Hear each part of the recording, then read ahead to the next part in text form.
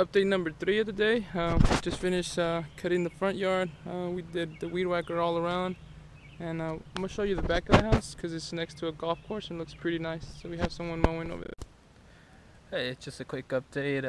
We were currently doing a house a little bit down there, and I guess we were doing a good enough job that someone came up to us and is asking a quote. Right now my brother's talking to him, and we'll let you know how it goes. Maybe we'll be able to get a new client. I'm with the neighbor and gave him a good price, and he agreed to it. So I think we're gonna start next week, and I'll show you guys the new property. We're gonna do it probably Thursday, so stay tuned. So a quick update before we go to lunch. We have 2 more houses left. We have this one and then that one, and hopefully it doesn't rain because the clouds are coming in. And yeah, we'll update you guys once we're done. We just finished lunch. We're about to start a few houses right now. It's really humid. It was supposed to rain, but it went away. We're just gonna try to suck it up. You know, we don't got a choice. Just take the heat. Take the heat, man. Take the heat. Here doing one of my customers. One of our customers. He's actually a rapper. He was really popular like in 2010, and it's a really nice house. But I don't want to say the name just because I don't know if he's okay with it. He's a really nice person, so I'll try to get him on camera and see if he's willing to. So I'll take you to this backyard later today. So we're out here cutting this overgrown lawn, as you can see. About to get started.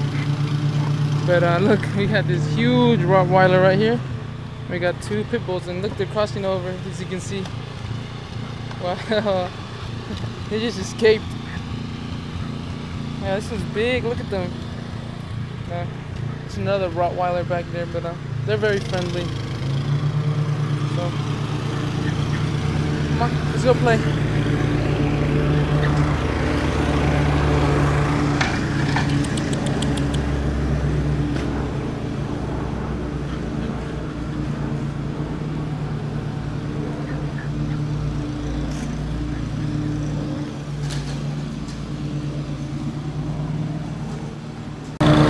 Mowing with these huge dogs. Look, come take. But they're very friendly, and they don't do anything to us.